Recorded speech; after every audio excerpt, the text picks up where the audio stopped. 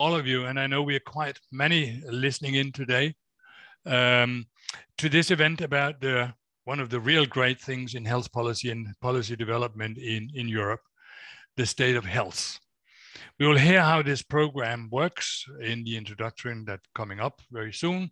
But the most recent steps in the process are the country reports that we're going to talk about today from all of the EU member states, and the companion report summarizing and putting on recommendations on the individual country reports. I have followed the gradual development of health system comparisons across Europe for quite a number of years. And I also noted that it was not always so welcome in all member states. But where we are today with the cooperation between the Commission, the OECD, and the Observatory is, to me, perfect. And I really believe that comparing data and trends in health systems is a very good way to identify best practices and to give input to changes in reforms in health systems based on what actually works out there in the real world. And I think this is the positive way of using this process, the data, the analysis available. Some people are afraid of being, it should be used for naming and shaming and so on. But let's look at it on the positive way. It gives good indications of what actually works, what are good practices, and something to be emulated. There are people, of course, who claim that we cannot learn from others because we are too different in Europe. And my advice to them is open your eyes, because we might be different, but we're not that different.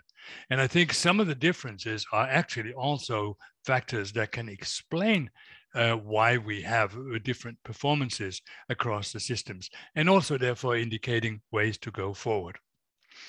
And I think that everybody in Europe has something to gain here, because I don't think there is a perfect health system in Europe.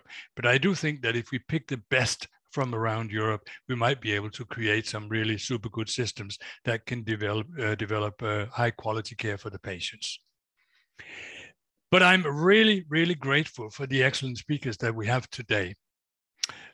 We have, of course, speakers from the three organizations that has cooperated with us to create this event, the three organizations behind the state of health. We have Maya Matthews from the DG Santé, the European Commission. We have Francesca Colombo from the OECD, and we have Josep Figueras from the European Observatory. And I don't think it gets any better. So we are grateful for your time. And then in addition, we also have two panels with stakeholders that we will introduce as we go along. And finally, we have a concluding session where we're also trying to look into what might be the next steps in European health policy and coming out of the European Commission as well.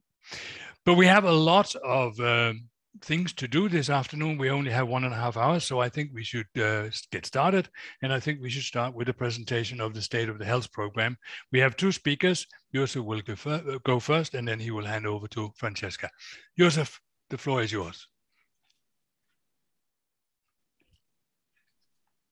Thank you very much indeed. Thank you to the EPC.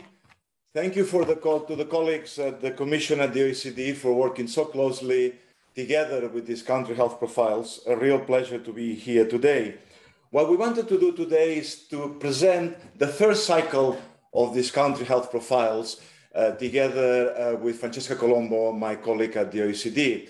The idea, as much as both Francesca and I would love to speak 3 or 4 hours each to present the depth of that work, and the same the colleagues at the Commission, because there's a lot of work. There are profiles for the 27 EU countries, plus Norway and Iceland. We have to reduce ourselves to 10 minutes each. And we thought the best was perhaps to focus on two areas that these country health profiles have covered, which is the digital health and the health workforce. Undoubtedly, if you look at the research, there have been two key areas that explain the resilience of some health systems to the COVID pandemic, and two key areas if we're looking at building back better. This slide, next slide, please, shows the cycle of the state of health in the EU. It's a 2-year process. It starts with health at a glance in Europe that compares different countries. Then is the country health profiles, which we're presenting today, which is, as I said, profiles for the 27 member states plus 2. The companion report, which we are drawing a lot today, done by the Commission, which actually highlights some of the key areas, two of them that we're going to be talking about today, digital health and health workforce, and that Maya Matthews then will be summarizing, and then the voluntary exchanges. And let me highlight the voluntary exchanges, because that's an opportunity in which we use this evidence to work with member states as a platform to debate policy options and to compare with each other. So this exercise is not just a research, an academic exercise, but it's the opportunity to learn, as Hans said beautifully at the beginning, from each other, an opportunity to find areas of collaboration, an opportunity for the Commission to support these member states with many of its tools it has to support reforms, as well as I said, the voluntary exchanges, an opportunity for the country to look at themselves, look at the options, look at the state that they are, and what are the possible ways forward. Next, please. The structure hasn't changed much, it's the same one, but this year we focused, of course, on COVID-19. So the structure there is fairly systematic. I think it's a real miracle. I'm still so pleased and happy with our colleagues, Francesca, about their ability that they have had to summarize these systems, these country health profiles in so few pages. They are very sharp, very focused. And as you can see, the structure on the left highlights summary of the summary, health status. For each one of these areas, we identify a number of key indicators that change in some instances, in some years, went from one cycle to the next, and that give you a good sense of where the country is. Without benchmarking, Hans, as you said, it's not about naming and shaming, but it does compare countries, and it shows the possibilities for improvement, the possibilities particularly for learning from each other. The health systems, organization, financing, resources and service provision.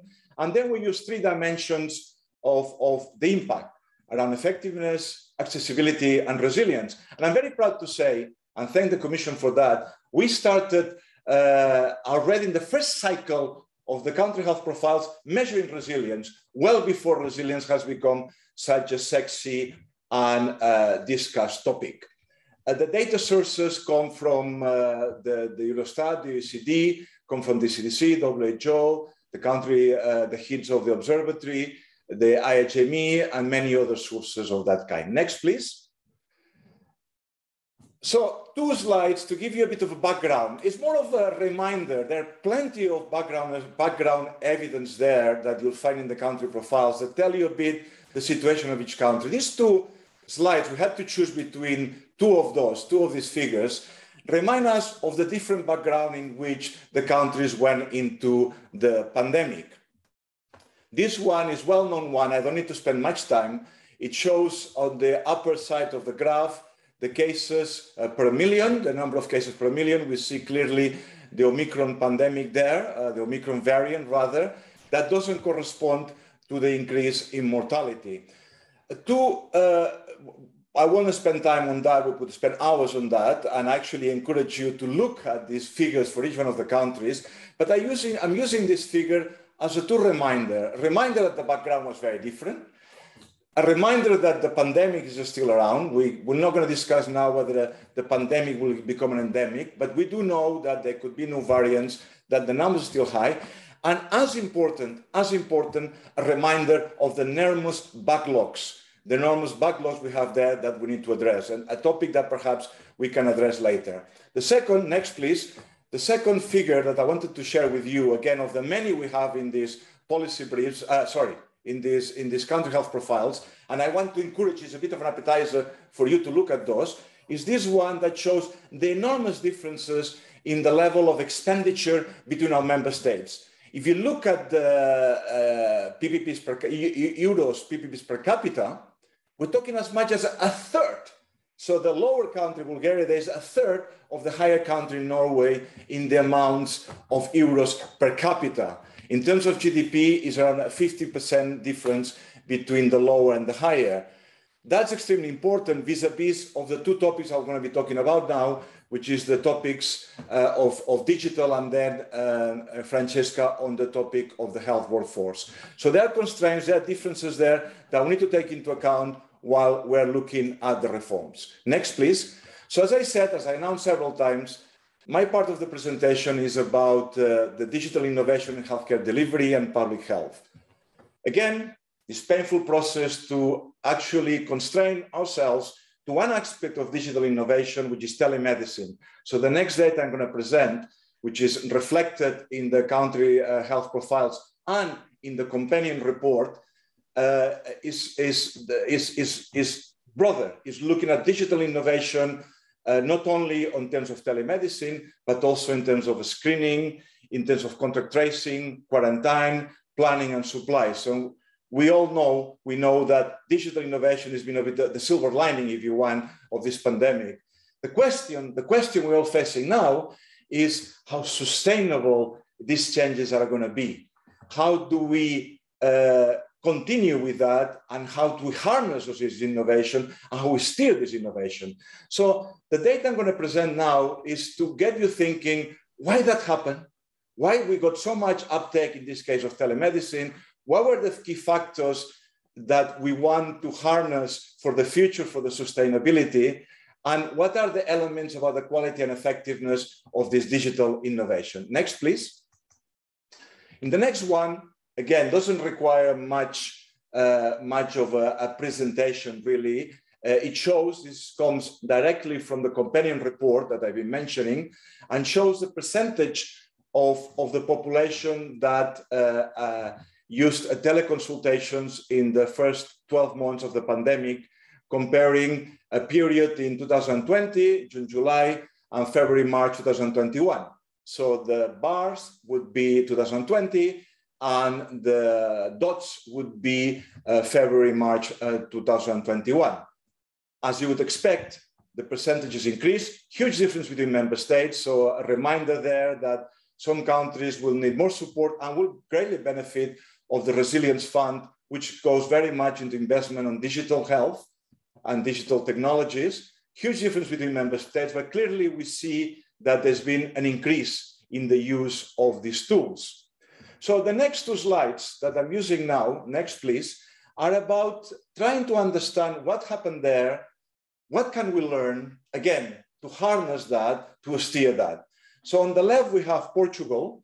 Portugal shows the number of consultations of telemedicine plus the number of face-to-face. So the orange one would be face-to-face, while the brown one would be digital telemedicine. So you see a reverse in that pattern that goes from 2 million to 1 million, 2 million per month, that it would be teleconsultation, and 1 million that would be face-to-face. So why that happened? That happened because the technology was there, but more importantly, technology had been there. You can see that there were some level of teleconsultations. What made the difference? Made the difference that it was made much easier for the uptake, including changing regulations, including the payment systems, including not only for physicians, but for psychotherapists as well. On the right, you have the case of Finland. I should step up a bit because I think I'm running out of time. You have the case of Finland, where it shows the same kinds of figures, and you'll see the orange bits would be teleconsultations, while the other would be face-to-face. There again, there's been a fundamental increase at the end of 2021, as you can see, or mid-end of 2021. And again, we saw a number of incentives that were put in place in Finland, but also an important learning. An important learning is that teleconsultation did not work always for certain vulnerable groups, such as the aging population, and also for some people with addictions and so on, where we saw an increase on those addictions. Next, please. And finally, another example, which again tells us lots of lessons around how we harness, how to sustain digital innovation. So this is France. France shows two peaks here, coinciding with the lockdowns, again on the number of teleconsultations. And it tells us several lessons. One, that when the lockdown goes down, seems to be that population and perhaps the practitioners prefer to see the patients face-to-face. So we need to look at why there was this decrease there, number one. But importantly also, what was put in place in France to ensure that these teleconsultations were adopted. Again, what we saw is changes in regulation. We saw the consultations made available to nurses. We saw that physicians were encouraged to change to these types of consultations. So all in all, to summarize all that, there are two sets of lessons. One, we need two lessons that Maya will mention later as well, we'll continue highlighting. One is we need to evaluate well the impact of digital. We need to see when it's effective, in which cases it's effective. We need to look at value for money. We need to issues of quality. And second, is not just the technology, it's all the mechanisms, the regulatory mechanisms, the financial mechanisms, the quality mechanisms, but also the cultural mechanisms in changing the views of the population and changing the views of the providers. Next, I pass the baton to my colleague, Francesca, with apologies because I think I took too much time. Over to you. Thank you so much, Josep, for the baton. And again, thanks for the excellent cooperation with the Commission, Maya and colleagues, yourself at the Observatory, for this very strong and very effective, I think, collaboration. Let me move on to a different topic where we want to really show some of the evidence from the country profiles and the companion report, which it's in the area of rethinking of health workforce strategies. And it's a particularly important topic, given what we have seen and continue to live in the context of the pandemic, because quite clearly the health workforce is the backbone of any health system. And quite clearly the pandemic has just manifestly and very evidently shown how the health workforce and our health system are not really resilient enough, and how a much more binding constraints than having physical capacities and facilities, or having even beds in hospitals or ventilator, is really having enough health workers. So ultimately, talking about the health workforce is talking about and thinking about the type of investments in health system resilience for the future. So let me begin in some of the issues, starting with, if you can go to the next slide, starting with a similar figure to what Josep presented for health expenditure. And that really shows the very tremendous degree of variations in health workforce capacities at the beginning of the pandemic. And these graphs is really drawn from a country health profiles. It shows countries which have a high and low level in terms both of doctors as well as nurses. And you can see how a group of countries, more Western countries and the Nordic countries are quite well endowed in terms of both doctors and nurses. And on the other hand, countries more in Central and European countries having much less. And quite clearly, countries which have less human resources will be more exposed and vulnerable to pressure that will come in the context of the pandemic. Now, if we can move to the next slides, continuing on this same topic, these slides show the density and shortage of healthcare workers and how it varies not only across countries, but also within countries as well. And there is quite tremendous variations really in the availability of doctors and other health professionals across different regions within a given country. And these particular graphs are taken from the companion reports. Now, there is a lot of talks about medical deserts. This term was actually, it's not a new term. It has been around and was introduced about 15 years ago.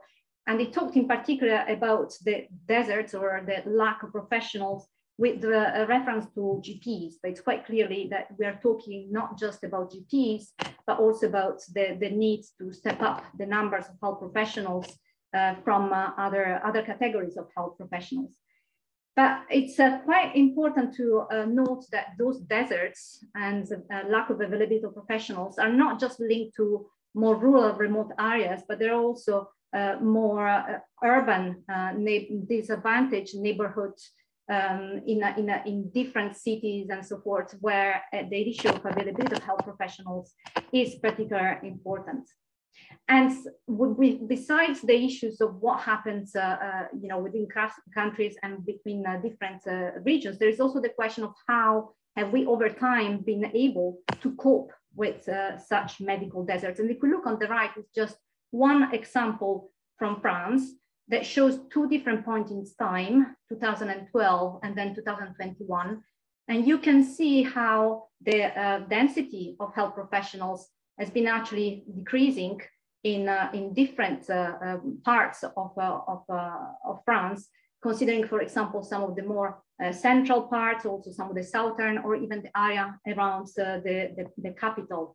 And in average terms, the availability of GPs per thousand population decreased over this time period from 1.5 GPs per thousand population to 1.4 GPs. So there's been a trend towards having less availability. Now, countries are aware of these issues, and the number of policy actions that have been taken or are being considered, which by and large can be looked at in different ways and different buckets of policies. On the one hand, trying to really making GPs, or it could be applied also to other categories of health professionals, more attractive, increasing also the number really of training capacities that exist, but making really the profession more attractive.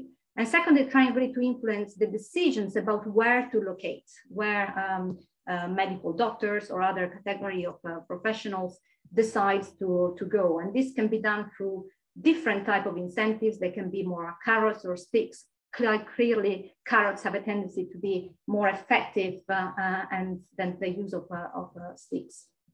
Now, if we can move on to the next slides. In the context of the pandemic, many countries have mobilized to really put in place policies that try to increase the number of health professionals.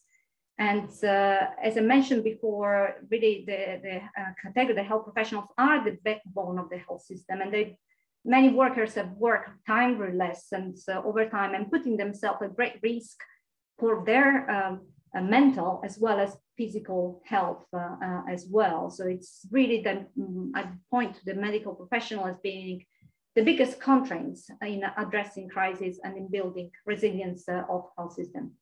Now, the good news is that there's been a lot of response and innovative and flexible practices that have been put into place in many countries, trying really to address and put in place strategies to scale up the numbers, but also to improve the deployments of health workers in order to meet new demands. And so if we could categorize them in some way, a possibility of looking at them is really to consider strategies that try to modify work practices, working, for example, on reducing or changing the times when people can take leave of absence, or even adding obviously extra hours. These things obviously add more pressure on the workforce, but certainly we have seen a lot of actions in this place, or even changing the rules for re-registrations of health professionals. There is a different set of policies which has been trying much more to mobilize people that might have left the health profession or who were inactive, thinking about recruiting different individuals or people that were retired, or even mobilizing more medical and nursing students or people who are in the military medics, for example. And the third category of policies relate more to thinking about reskilling, of redeploying, repurposing of the health professionals, for example, across different specialties, or trying to move people also across geographical regions, so bringing in private sectors workers into the public sector and so forth. Now, if we can move on to the next slide, which is my last substantial slide, perhaps a few words on one possible policy as well, because in the context of workforce shortage, much discussion and debate has been sparked around the idea of having some minimum staffing requirements that could be put in place to improve both the working condition, having more workers that are available at the minimum in any facilities and in any given country and location, but also to improve possible problems with patient safety. And it's fair to say that those debates pre-existed also the pandemic. If we look at countries like Germany, There were some minimum requirements for the number of nurses in different hospitals, for example, or similar requirements were existing also in countries like Lithuania. During the pandemic, some countries such as Germany tried to deal a little bit with changing some of the rules around minimum staffing requirements in hospital units that were not dealing, for example, with COVID-19 patients in order to reallocate staff to taking care of COVID patients in other areas. But following the pandemic, there is definitely a renewed interest and discussion about the possible merits and the possible drawbacks of setting minimum staffing requirements.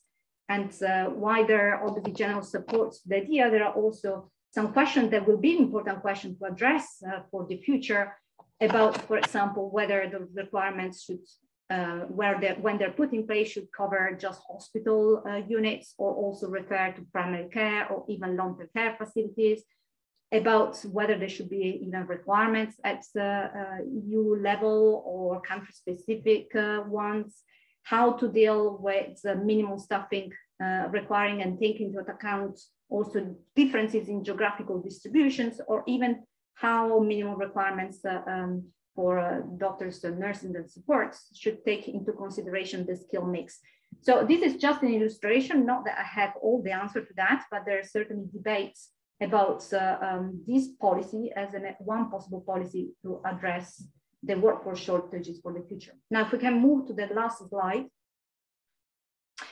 Some key findings, clearly COVID-19 has highlighted that health systems were not resilient enough to shocks, and that is sparking lots of debates, analytical work, thinking about new different solutions, and clearly building more secure and resilient health system for the future will require smarter investments.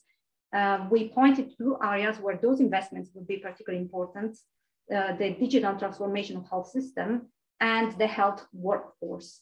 Now, in terms of the digital health solutions, they have been really tremendously helpful in ensuring very quick adaptation and implementation of supports, making sure that services could be provided and maintained for all those people who were affected directly by COVID, but also others that were indirectly affected, and maintain the continuity of care.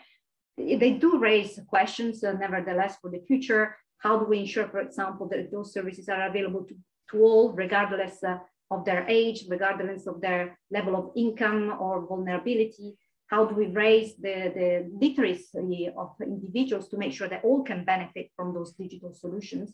And clearly, an evaluation and assessments of the deployment of digital solutions will need to be kept in place on a regular basis. And secondly, on the health workforce, which, as I mentioned, is a fundamental pillar of a resilient health system. And the pandemic has shown the need for further investments to address shortage in primary care in particular, but also clearly in other areas. And there has been lots of innovations, lots of attention to improve also retention rates. And it's quite clear that moving into the future, there would be a need to rethink about what's the mix of policies that can maintain, improve patient safety and retention rates, acting not just on the numbers of health professions, but also on the overall working conditions. And with that, thank you so much again, and looking forward to the discussion. Thank you very much. Thank you to Josep. Thank you to Francesca. It was really great stuff, and I also think some clear conclusions. My question is, will we actually begin the reforms in time? Because I have seen surprisingly little activity between the different sort of waves we've had during the pandemic. But I think the louder we shout about the necessity to prepare better for whatever might come afterwards, the better it will go. So we definitely have it here. And I also think I have forgot to say to those of you that don't know that you can actually download the report for free. I don't want to give the websites here because you can just search for it in your search machine. Just search for the publications, and they will come up. And that includes also Health at a Glance that we had last year, and that we'll get again next year, with a lot of data in it. Search for it, you will find it. I know at least you can download it for free from the Commission. I don't know if you can from the OECD and from the Observatory, but Francesca is nodding, so I think you can. Just go for it and then read it, and that's an order. Now, it's worthwhile. There's a lot more to it, of course, than the digital and the workforce. These were just the two subjects that we decided to discuss now, and we will continue on those two tracks and try to look at the advantages of digital innovation in the healthcare delivery, but also seen from stakeholders and from other than the authors. And I think, as Josep was saying, the issue has on creating real resilient health systems with the help of digital innovation has been growing during the pandemic. And I think it will also be top of the list for reforms in the coming years. Also post-pandemic, if we dare say post-pandemic, I really hope we can think about it. But it's not only, I think, about contacts and consultations, but it's also about various aspects of treatment and definitely analysis as well. And I also think that it is important that we don't do digital transformations for the sake of digital, because I have in my long life been seeing cases where digital solutions has actually had not the exact wanted effect, but has been taking a lot of time for maybe not too well-trained health professionals, but eating up their times instead of giving time free, setting time free to make the systems more resilient and to give the health professionals more time to deal with what they should be dealing with, namely the creating value for the patients. So there's quite a lot of things to deal with here. And now we have a discussion with three panelists. We have Elizabeth Adams, who is president of the European Federation of Nurse Associations, so a health professional. So I'll come back to the question of how well prepared you are. Ray Pinto works on digital transformation in digital Europe nowadays. And Professor Anna Odone is president of digital health in the European Public Health Associations. And we have asked you on beforehand just to mention or to highlight one aspect from the report that is very important in your opinion, and then we can try to see, we can go a little bit along with the discussion. So I ask you to be a bit brief here, but mention one aspect that you think is of extreme importance. Elizabeth, can I ask you first? You can indeed. And firstly, as a non-author and not being involved, can I just commend the authors at the European Commission, the OECD and the European Observatory on an absolutely fantastic report. I think Josep lined it up when he said it was a miracle. I don't know how you have managed to consolidate all that data and make it such an easy read. And I can recommend it to anybody. The order from Hans was to read it, and I would absolutely say read it. It really is an easy read, but it's really packed with information and well worth it. So thank you for that. And as Francesca already said, you know, many of our members were at the front line in relation to, facing COVID-19 and are still there. And then the ongoing impact on health services and waiting lists that we have to face in relation to going forward. But from our perspective and from healthcare professionals' perspective, I have to say that we are really passionate and committed to embracing, engaging with digital solutions. The issue often is that the environments aren't quite prepared, or they don't have the right number, they don't have access to the right equipment to do it. And that's why you see in the report that telemedicine was one of the easier ones to do, because people could access it, they could get on, they could move, and they could make the solution. And I think that what we have to do is, and absolutely as Hans said, we have seen many digital solutions that actually cost time. We will embrace it once we get better outcomes from patients. It's patient safety, and it gives us more time to actually deliver the care that we actually need to do to patients going forward. So I will say that, you know, certainly the pandemic did show that there was a rapid implementation of some novel digital solutions. But with that, we have a huge process to look and to examine it. I think it's really important in relation to ensuring that people at the front line, there's co-design in relation to solutions going forward, because they can really inform what will work and what won't work in relation to it. So investing in particularly education, as well as Hans said, was particularly lacking in some groups of professionals, and that has to be invested. Regulatory frameworks did certainly help when the scopes of practice were allowed to open, where limitations were taken off.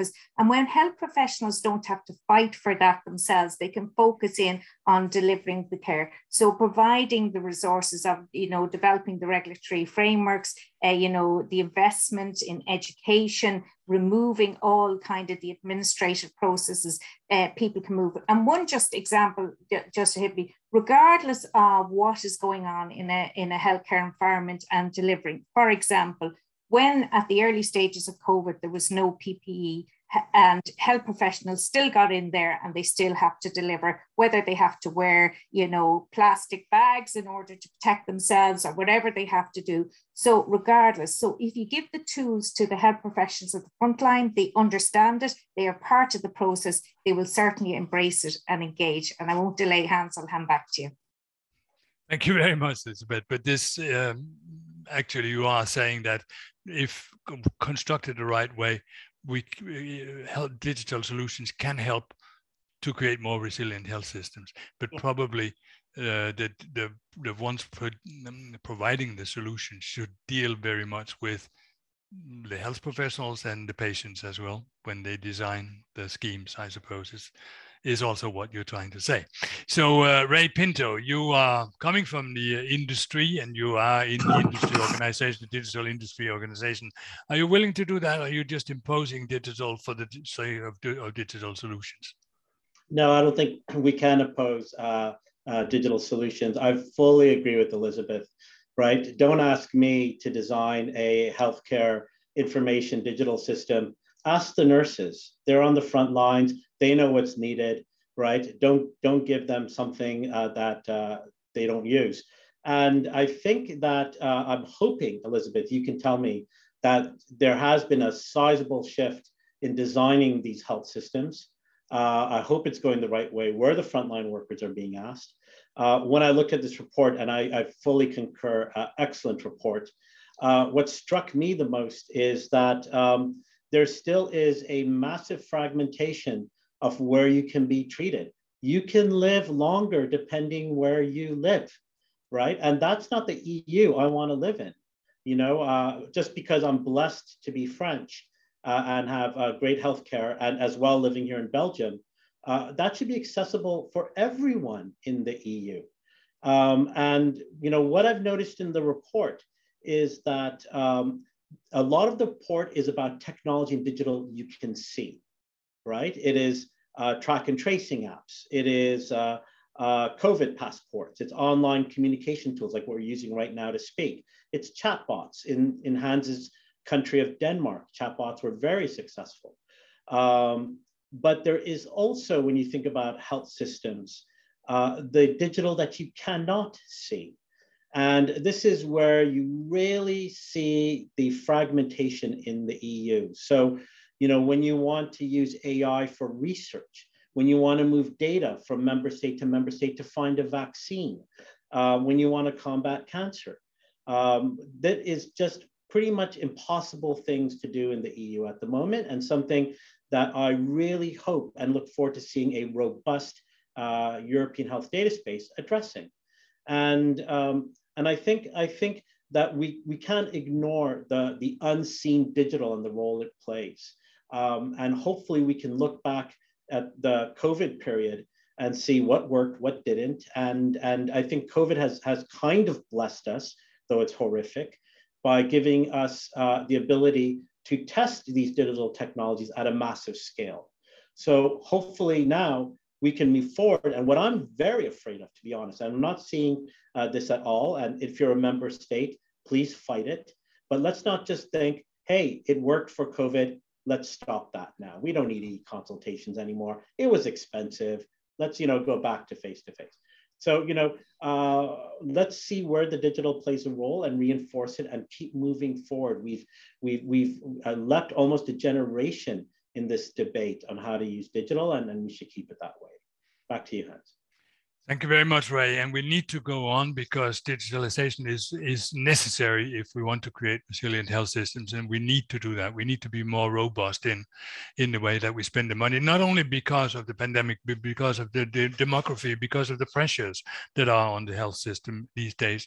And I think you made it very important. You made many important points, but the one about the European data space, because you were talking about my home country of Denmark. Yeah, but I'm in Spain now. This is another of my home countries. And I need to be able to transfer the data. And I think besides that, I'm in Brussels as well quite a lot, so I'm a European and I need a European data space also for health data. And I think it's not just for treatment, but also for analysis. And I think we can be a lot wiser if we get a space like that. So let's try to push for that as well. I would like to turn now to Anna and ask you, as President for Digital Health in the European Public Health Association, what your reactions are. And maybe, I don't know if you want to address it, otherwise I'd like you to do that at the end. But is there a risk that maybe digitalization can create more inequality, because we all been talking about everybody should have the same access, and Ray, as you said, we want to live in a Europe where everybody can get the same treatment, but can digital solutions maybe exclude some people? Anna. Yes, thank you very much, Hans. It's a great pleasure being here and representing the European Public Health Association, which brings together more than 25,000 public health experts across Europe. And it is exactly the European dimensions that clearly emerges from the report. I mean, it's evident to say that the pandemic has boosted the process of public health digitalizations on two channels. First, because it has helped controlling the pandemic, thinking about contact tracing, the delivery of mass immunization services on one hand. And on the other hand, as Josep showed briefly in his presentation, it helped maintaining accessibility for healthcare services. So we had this booster effect that we do agree with Ray, we haven't to lose beyond pandemic times at certain conditions, because if digitalization was a potential prior to the pandemic and now it emerges that it helped, we need to take that value and go beyond the pandemic, leaving, as WHO says, no one behind, taking care of equity items and dimensions, and taking care of what we can do to enable the process of digitalizations. At UFA, we have tried to conceptualize how the process of public health digitalization should be beyond pandemic time, because it's too easy to say that digital tools support the transition from cure to prevention, which is one of our objectives. Digitalization helps people and patients being at the center, supporting their empowerment through different ways. And digitalization makes healthcare management and delivery potentially more efficient, safer, and cheaper. First, this has to be improved and quantified. And I'm glad that Joseph was mentioning about assessing the impacts of using digital health solutions. So this is theoretical, but then what pillars are needed for a successful European strategy for public health digitalizations? So briefly, 7 points. We need political commitment, and we do have that, at least at the European level. We need a normative regulatory framework that technically enables digitalization cross borders, as you were mentioning, Hans.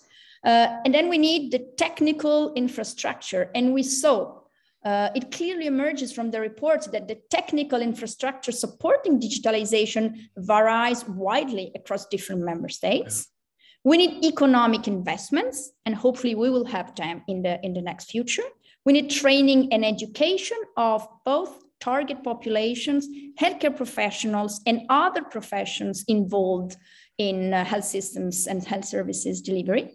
We need research, and then we need monitoring and evaluation to tackle and track this process to effectively happen with potentially no inequalities in access to digitalization within and between countries in a European perspective, which is the perspective that we all embrace.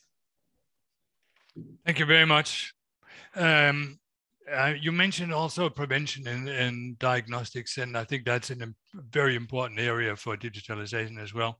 Not only the quick and precise, more precise diagnosis, but also, I suppose, with the help of artificial intelligence to prescribe optimal pathways for patients and so on. So, I mean, that is definitely one good use of technology and digitalization. And besides that, when you introduce digital solutions, you often also have to go over your organizational structure and the way that you do things, and that gives another chance to make reforms. But I think the conclusion of this short discussion here has been that digitalization should be created not by digital specialists, but in cooperation with the health professionals and the patients. I think we need to train or dedicate training to the health professionals of all kinds to get the maximum out of it and not be afraid of the technological solutions. I think we need to design it in such a way that it does not create inequality, but is open for all and can improve all patients' lives in Europe. And then I really think that we need a European dimension to this, to be able to make certain that it can cover persons who are traveling around like idiots like me, being in different places.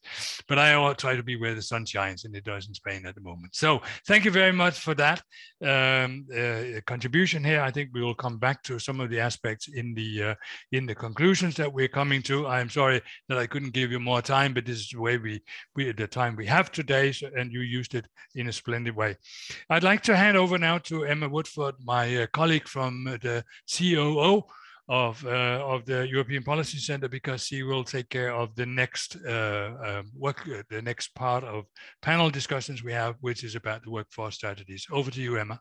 Thank you very much, Hans, and thank you everybody for that fascinating panel. I think it's quite a natural progression now that we delve a bit deeper into thinking about workforce strategies and planning after the COVID pandemic, and how to create more resilient workforces in Europe's health systems. And I use the word resilience with care here. When the pandemic hit, I was working with Oncology Nursing Society, and if anybody was resilient, it was the nurses. And Elizabeth, you're right. You get a nurse, and there's a certain spirit, there's a sense of duty and a sense of commitment. And you give a nurse a plastic bag, quite literally, she'll put it on her feet, or he will put it on his feet and go out there and save that patient. And if that's not resilience, then I don't know what is. So I think we need to be quite careful when we're saying health workforce resilience, and remember that individuals as human beings were actually far more resilient than perceived. Having said that, the mental health burden on the workforce has been enormous. The report talks about 49,000 healthcare workers across Europe who died of COVID in the pandemic. It's people's colleagues, people who they work next to day by day. It becomes a very personal story. In Spain, we saw 57% of the health workforce displaying post-traumatic stress disorder symptoms, and likewise in Austria, 64% of healthcare workers having similar symptoms. So in this panel, I'd like to go around my wonderful guests here. First, we have Sarada Das from the Standing Committee of European Doctors, and George Valiotis from the European Health Management Association, and Paul Bomke, who's a board member from Mental Health Europe. Welcome, everybody. Like Hans, I would like to start you off with the key question: what did you find most important in this report? What struck you the most? And as we probably won't have time to then do a second round of questions, I'd like you to also add what would be your key recommendation for solving this particular issue that struck you the most. Sarada, would you like to go first? Yes, good afternoon from my side. Thank you very much for giving us an opportunity to share our thoughts. And also, thank you very much for the interesting presentation so far. And of course, the reports. We see that the companion report and also the country health profiles really echo a lot of the feedback that we have been receiving from the CPME membership, from the national medical associations, whom we surveyed during the first waves of the pandemic in 2020 and 2021. So a lot has already been said, which I don't want to repeat in too much detail, but indeed this kind of situation of having to deal with shortages already before the pandemic, and then having to try and build on top of that a surge capacity by bringing in people from different places, and this was already elaborated by Francesca very well, was something our members reported on very much. We also saw that the workforce had to pay very high costs. So of course, there are now really unprecedented levels of burnout. There are very shocking reports about violence against doctors. And actually, several of our members have reported that they have some form of police protection at the moment, especially in relation to anti-vax movements.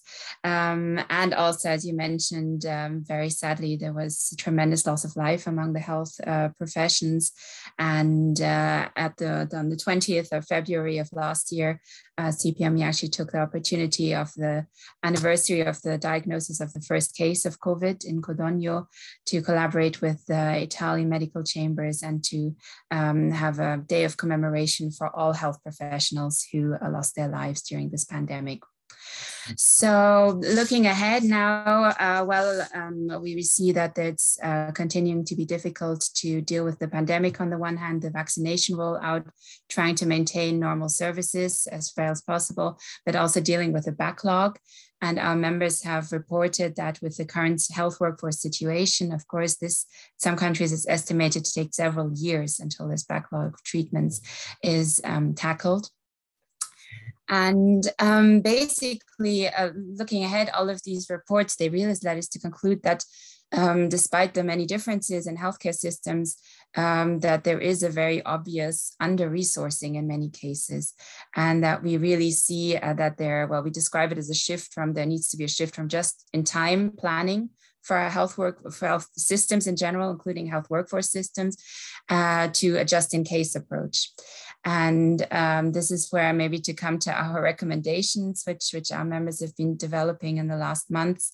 We really think there is a need for really effective health workforce planning, and to really look also not outside of the concept of pandemic, which is now being tackled in European Health Union legislation, to also more long-term changes. And here we find very interesting also that the OECD, as mentioned, we very much agree that there should be a move towards the European Commission providing benchmarks to member states for minimum resources. So this includes in the broader scope of pandemic preparedness, also issues such as PPE, facilities in terms of ICU facilities, for example. But we also think that it is useful to have minimum capacities for safe staffing levels, and also then consequently safe patient care, because that is ultimately the objective.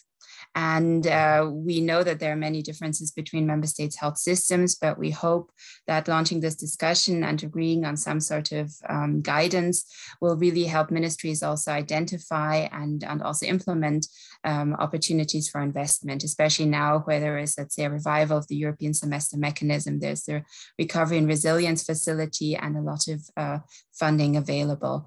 So we really hope that the European Commission can follow up on this idea in some form. We also hope that there is an opportunity to create a more permanent European level monitoring service on health workforce to assist member states in creating and maintaining planning structures and improving them. We know there are a lot of activities. There will be another joint action, and hope that this will be also a more permanent platform then for action.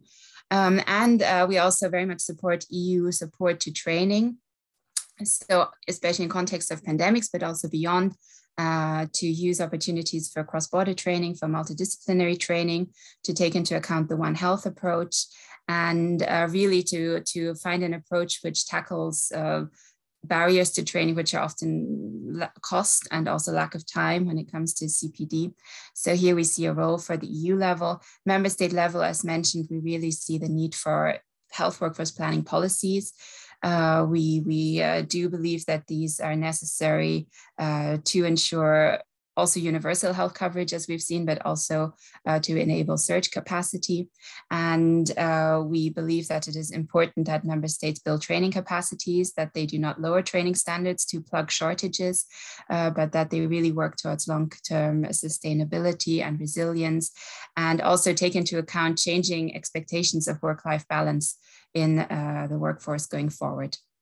So this is just a very short summary of some of the thoughts that the membership has reported to us in the context of the pandemic, but also looking forward on health workforce. And yeah, I hope that we'll have more to discuss this.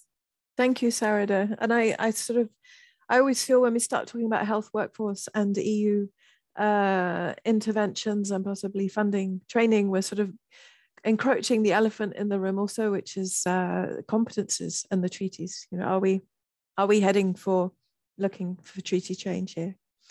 So, but that's a big question to throw out at this stage of the day. George, over to you. Thanks, Emma. Thank you so much for having me today, and to all my peers on this panel. There's a lot to say, and from what's been said already, everything resonates. We really welcome these reports by the Observatory, the OECD, and the Commission. It all resonates. So now we really need to be taking some particular action. The first thing, though, that I think is essential, and I think, Emma, you did it very well, is to acknowledge the very good work done by healthcare workers and health managers across Europe. They've done that at immense sacrifice, immense personal sacrifice. It's not just their mental health, it's their physical health. And these are things for me that need to be our number one priorities. We can't serve the needs of patients effectively if the workforce isn't safe and looked after. So the continued work in addressing that for me is what's really essential. I think some of you have spoken well to that, and it's a short segment. So other things that I want to bring attention to is what resonated in the report really for my organization was the point around the renewed focus on more sophisticated workforce planning, because by doing that, actually, you can help all of those things to be improved. It can play a significant role. So the points I'm going to make now, a lot of them are drawn from our members and from people who contribute to our conference, which is a peer-reviewed, abstract-driven conference. So I just want to acknowledge the people who've been really building on this work. Just like I acknowledge these very good reports that have been published, to say, okay, we're really on the same track. Everybody effectively seems to be agreeing the big points, and now it's about some of the practice points. What we're observing is that while EU countries face similar challenges with their health workforce, things like shortages, maldistribution, digitalization, also EU countries will have different contexts, and that includes their different strategies and plans when it comes to health workforce planning. So what we believe is needed is for an organized and collaborative strategy on the future skills and the future skill needs of the health workforce. And this should be done across Europe so we can really standardize it, but also tailor it to countries. We need to assess the current planning strategies that countries have, identify their needs and define their objectives. And then we can set up implementation plans on how to collectively achieve these objectives that we've very well identified. And now let's take this action. So like to do that, then what you need to include is improving forecasting. Like Sarada, I think you've spoke to that really well, and planning capacities. We want to ensure sustainable and resilient health workforce across really all of Europe. And really, I suppose in summary, we need more enriched collaboration between member states to improve health workforce planning capacities. We need to share lessons learned. We need to learn from challenges faced from each other and experiences. Now, if I've just got another moment, the other thing I'd like to really speak to is when we talk about training needs and what that can help us do is we can't do that without addressing the well-being needs of the existing workforce. And it's very difficult to go to the workforce and say, let's train you more when already they're struggling. What people have been presenting at the EMA conference is the need for support, therefore, on resilience, and that could be technical skills on resilience.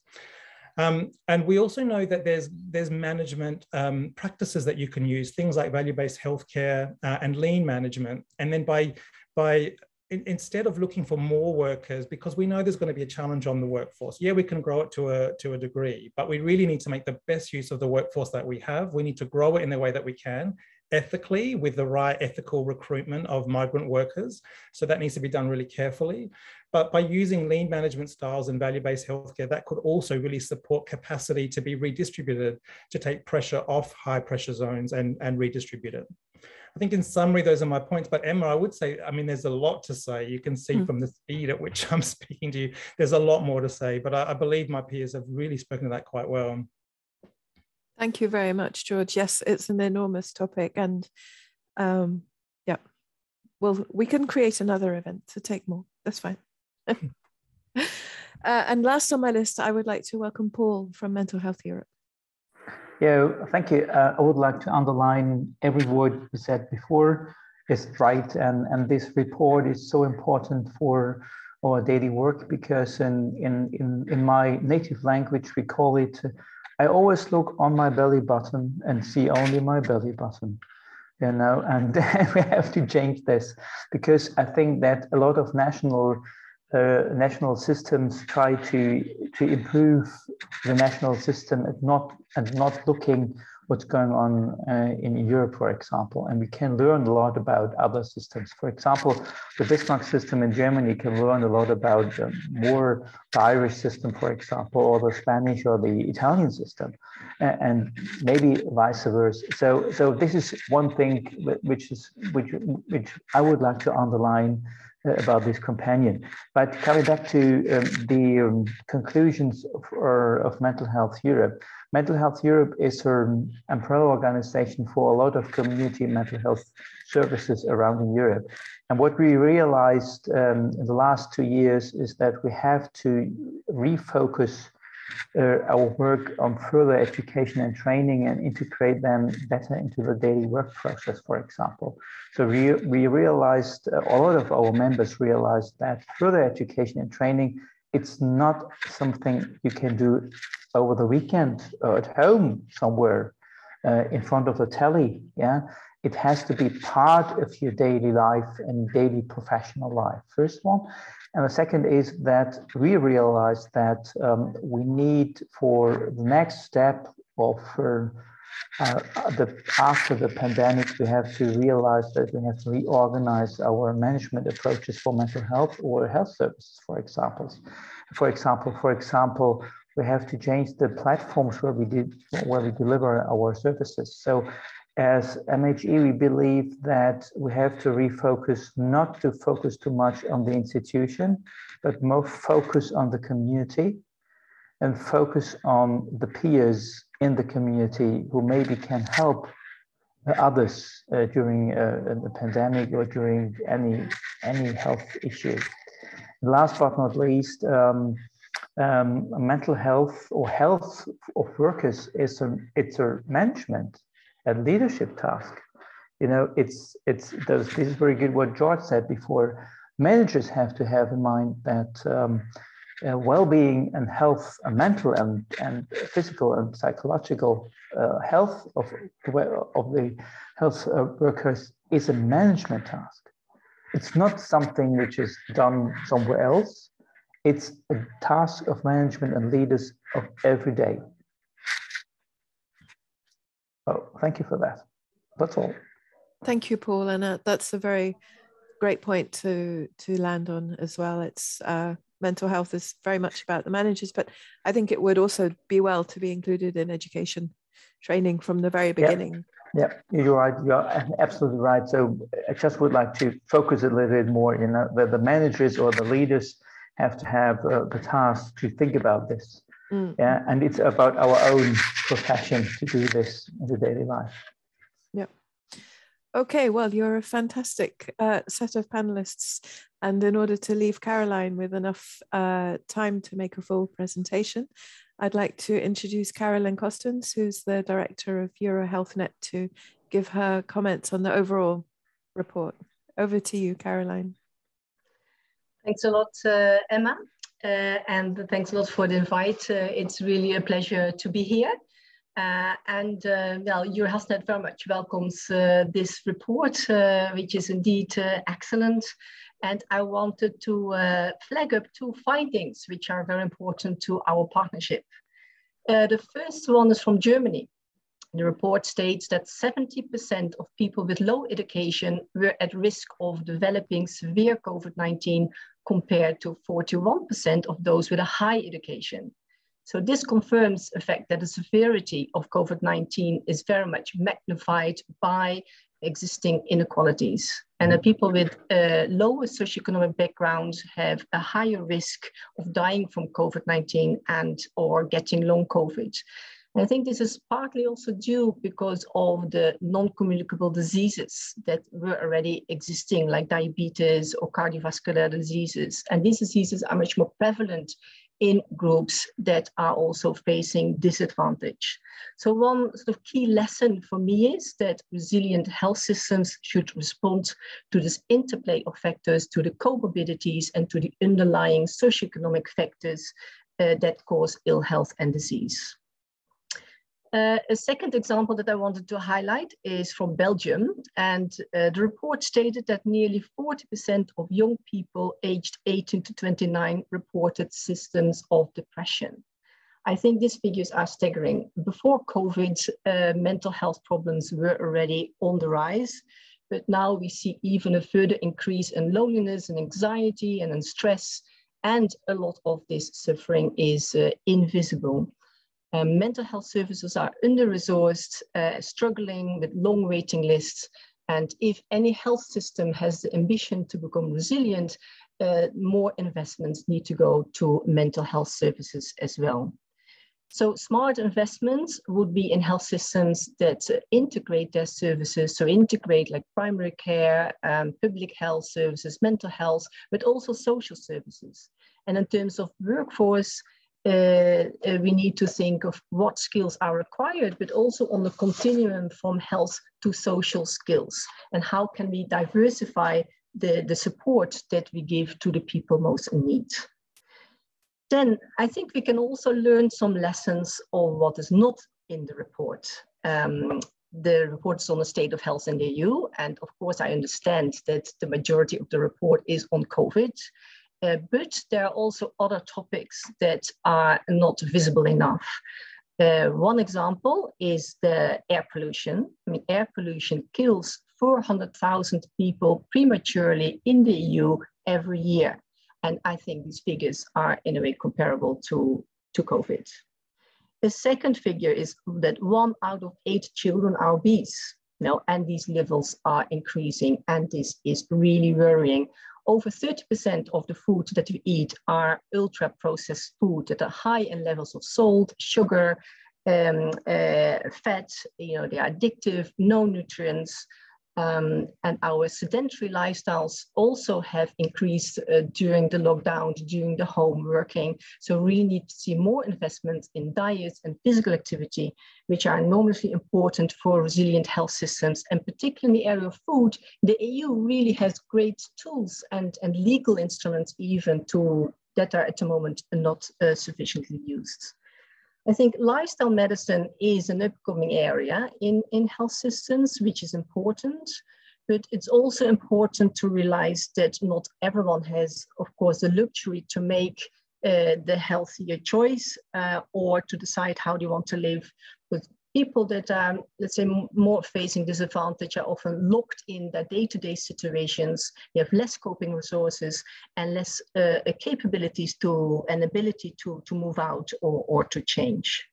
So who is now taking responsibility to act on promoting and improving health? I think we can see, and also on the debate of today, that the health sector has quite little capacity actually to provide appropriate responses to these problems. But of course, many of these solutions lie also in other sectors. So my other lesson for a truly resilient health system, I think, is that we need to take a more societal approach. And this is embedded in concepts of economy of well-being, and we need to make health and well-being the responsibility of the highest possible level at government, which is the Prime Minister, or in case of the European Commission, this can be Commissioner Shinas, or maybe the commissioner that is responsible for the network of the future of Europe and ministers. So that well-being is really, and well-being budgets are taking into account in across sectors, and that we really have a coordinated approach, because I think that will benefit the functioning of health systems. I mean, this is the first sort of, insights. Okay, Caroline, thank you very much for that. You know, at the EPC and in the health program that's called CHESS that we have there, we have over the last couple of years had an event in the autumn called Health in All Policies, where we've been trying to look into, for example, the risk factors that you were mentioning. And we were discussing this morning in a steering group that maybe this would be a theme again for this year. So you mentioned climate change, but I think there's also the food, as you said, the exercise, the tobacco, and all those kind of things that burdens the health systems and maybe can lead to avoidable deaths, as we also can see from the various reports from the OECD and so on. So that might, Caroline, be something that we'll be looking into this year. So we agree with you on that one. But can I also ask you, from the way that you represent different nations and regions and maybe even local communities in the EU, what is your experience and what is your belief in this learning process? Do you really think that there is an ability and a willingness to adopt some best practices, to learn from the reports that we're looking at here and other real life experiences?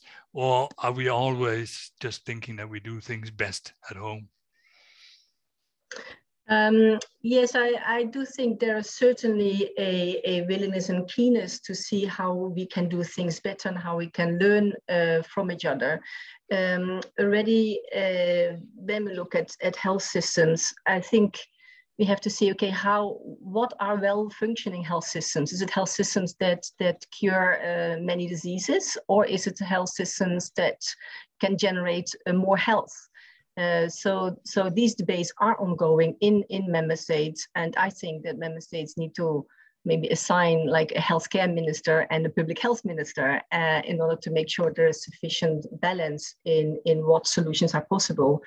And there are discussions about the need to monitor much better the impacts of health systems on health inequalities, for example.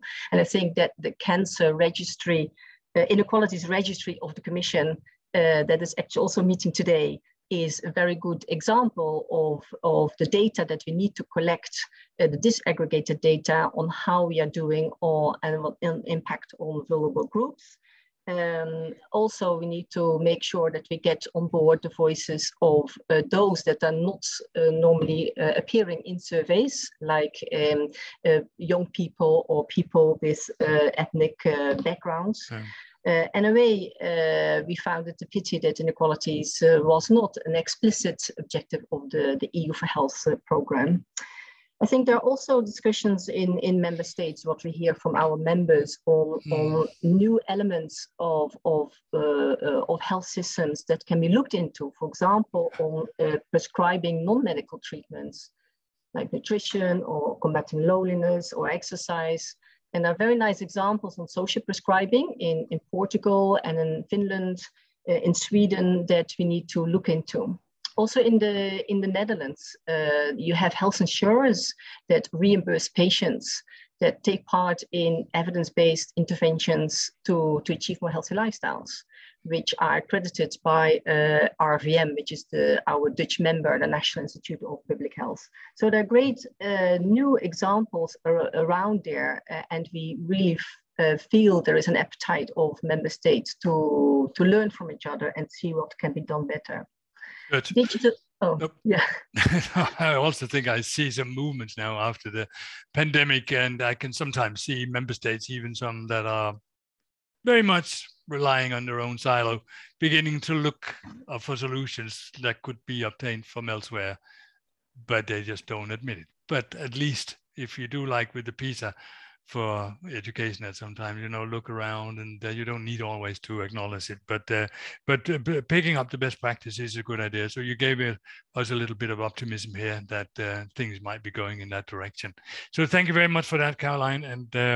And I will move on now to Maya Matthews, who is back on screen with us. Maya, the EU has got quite a big role because of the pandemic, quite a big budget, quite a different position, I would say, in health issues in Europe. So we might expect a lot coming from the Commission in this coming year.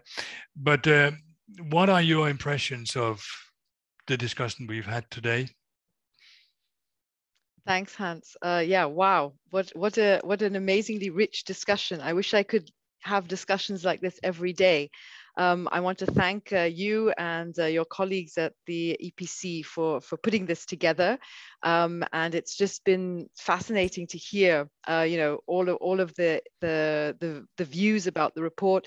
And I want to publicly thank all my colleagues who worked on the companion report, and thank all of you for your very kind words. It was a miracle, Elizabeth.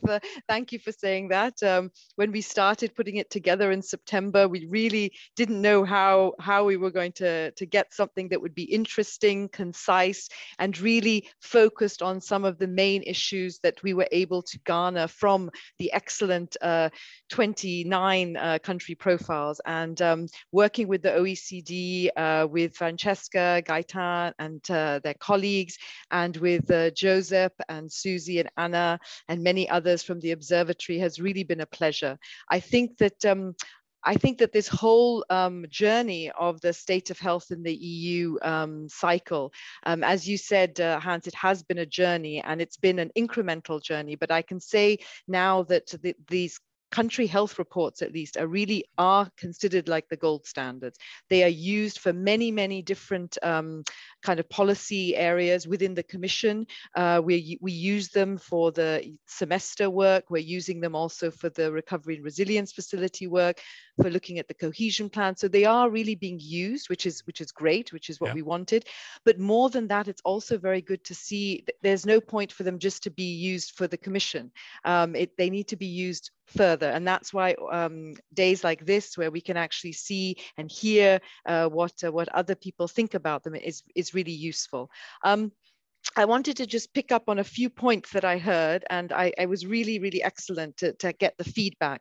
To Caroline, of course, we would have loved to have 5 chapters in the companion report, and the whole area around lifestyle and comorbidity, and the very important point that we tried to put in about the fact that you still have the health inequalities gradient for COVID, that the health inequalities gradient is there for every issue that we look at in disease. And I think that what we try to shine a light on really in the first part of the companion report, where we say that we need to understand better the effects of the pandemic, not only the new things that are emerging, like the side effects from the pandemic, the long-term effects or long COVID, the effects that it's had on young people in the way they live, work, study.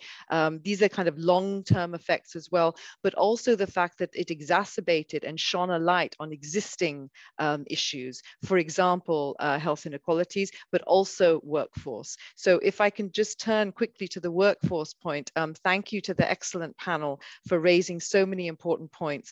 And one point that I would like to raise to add to it all is how now that workforce is in the spotlight, what can we do to actually encourage the next generation to become and to be involved in the health sector? What I'm hearing from different organizations is that there has been an increase and an uptake in applications, but there's still a kind of attrition rate about 1 or 2 years once you start working. So these are really important points that we have to try to find, and we can only do that together with the medical associations, with the health professional associations, with the social partners as well. I see Adam is online. You know, we need to find out what we can do. We know that it's a lot is about working conditions, but is there also a way through training? So I noticed that quite a few colleagues mentioned about the training. So we are actually launching a training package on continuous professional training as part of the EU for Health program. And we hope that this package would also provide the different health professional organizations all around Europe with an opportunity to have some funding to really focus on different areas where they feel they can make a difference with continuous professional development. I also take up the point from George on this whole idea about skills. And I think that's a fascinating idea. And that's something where we have to tackle together. We need to see, as Elizabeth said, we need to find skills that will absolutely facilitate the work of the nurses and doctors and other health professionals, not become a burden, not add to their existing work. And in that regard as well, what I think is really important is this whole area around mental health. We have a report by our expert panel. It's an independent panel of experts, and we asked them specifically to look at how to address the mental health needs of the health workforce and frontline workers. And here again, it was about taking a bigger, more holistic look, where their recommendations were very much along the lines of Paul, who said you need to look at well-being, but you also need to integrate mental health into the organizations. It shouldn't just be an add-on when things don't work out. It should be part of everyday work. And there I would say that that's also something now, with Caroline's point about the increase in mental health in young people, I think it's time to really, the WHO says that health is physical and mental well-being. Well, I think it's time now to really look at that. And we are in a period of great change. And maybe this is the time that we can actually look at how we are going to address these great changes. As Emma said, of course, there's the elephant in the room regarding the competence of what we can do at EU level. But we now have many more funding opportunities, so we can fund health in many more ways with the new recovery and resilience facility, as was mentioned. This gives an opportunity for member states to really be able to put money with their health reforms. And so far, we have kind of an approximate is about 37 billion euros is being spent on health measures as part of the recovery and resilience facility. And that's only covering the 22 national plans that we have, that we've adopted at the moment. We also, of course, have the new EU for Health program, which is also a huge amount compared to what we had before for the health program. But I also want to say that there's also lots of other pots of money, if you like, within the Commission.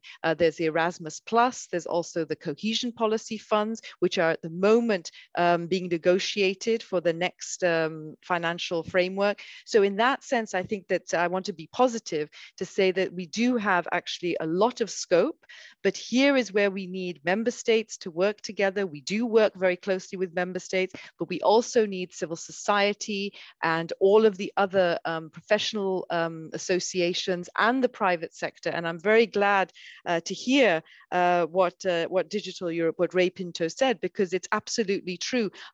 I'm a public health person, so for me, it has been a great relief to actually see public health being put in the spotlight during this pandemic. For me, that's what the spotlight has given. It's given people an understanding of what public health is, that it's about epidemiology, it's about surveillance, but it's also about working at community level and identifying how population health works. But absolutely, as Ray Pinto said, we also have a major fragmentation of digital health across the EU. And I also hope that the European health data space will go some way to alleviating this and to facilitating the acceleration of digital health solutions across Europe. I'll stop here. I don't know if you have any other questions. I need to unmute. Yeah, I'm just taking a look maybe at the Q&As if there's anything particular, but I didn't really see any particular questions to you.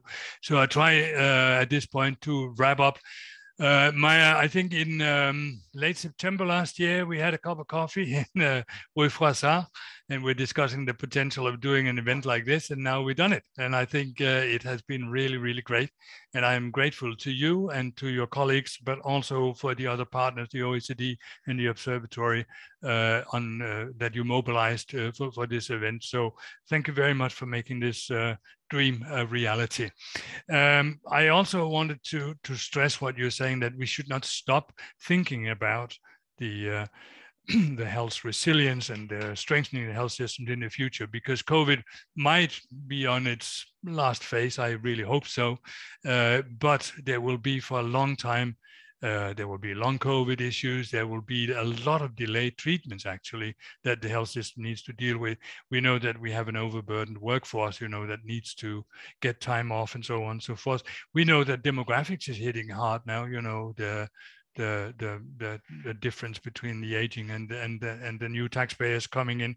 We also know that the lifestyle, as Caroline was saying, is affecting a lot of the things. There might be threats coming from climate change, etc. So, I mean, this will not be anything that will stop soon. We need to talk about how we can reset more resources to focus more on, I think, doing more healthcare than just sick care. We need to take care of people, and I think they deserve it for all the taxes they pay in Europe. So we'd like to create a uniform place, like Ray was saying, the Europe that we want, where everybody has an equal access to a well-functioning health system. But I think that the debate today has covered a number of areas. I think it's been very rich. But obviously, I want to say to people, don't think that this is all of it. Go for it yourself, download the material. And also, I don't know if you can see this big report here, which is called Health at a Glance, which is a part of the whole process. This was from 2020. We will have a new one for 2022. It's a rich, rich, rich catalog of data that gives a lot of inspiration.